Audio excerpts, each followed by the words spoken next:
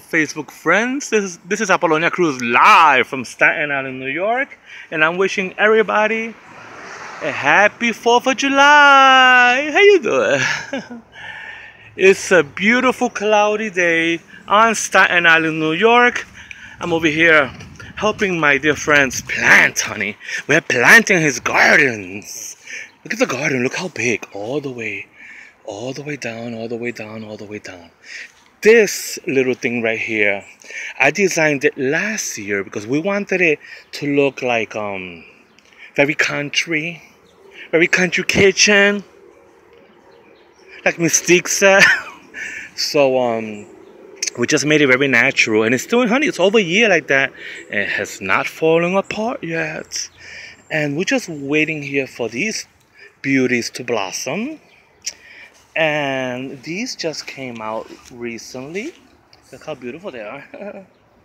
Look at this one, darlings. Yeah, these are nice. Last year we had a lot of these, but this year, since we had a bad spring, they really didn't come out that much. But they are coming out like maybe in a couple of weeks. They're almost ready. There's the cemetery, honey. Never fear the cemetery, honey. They ain't gonna get you. Fear the living. And look at these violet ones. Look how beautiful they are, peoples. These look like they came out not long ago.